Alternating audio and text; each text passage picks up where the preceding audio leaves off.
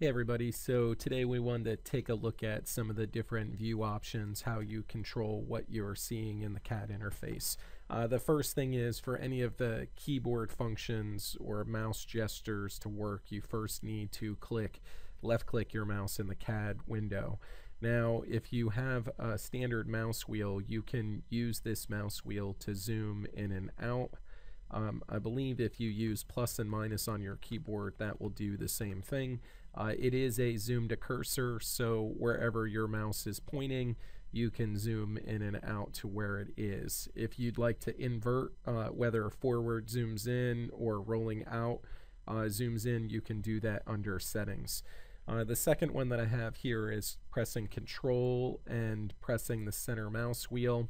When you do that at the same time, that will put you into a pan, so you can pan back and forth.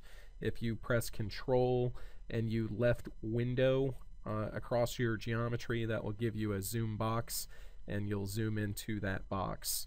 I don't think the left mouse does anything. The right mouse by itself doesn't do anything either. So pressing and holding the center mouse wheel with Control will give you your pan.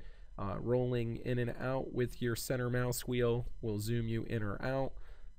Pressing the center mouse wheel by itself and rotating the mouse will give you a rotation. Okay. The BobCAD system does support a 3D connection mouse, so if you have one of those, they definitely aid in the navigation of the CAD interface. Now, you also have a couple of other viewing options right here, which will always be on the screen. So that's your window zoom. This one is your rotate. This one is your pan. Okay. You have view all, and then you have previous view.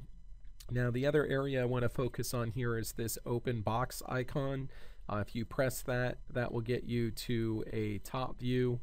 If you hit the little arrow down here, these will allow you to quickly find some of your standard views here. So if you want to go to a front view, you can click on that.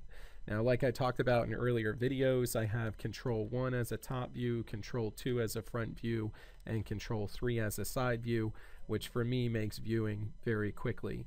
The last thing that I wanted to cover was view normal. So if we come down here to this one and we say view normal, this will give us the ability to select a face and view normal to that face, or you can view normal to an active UCS.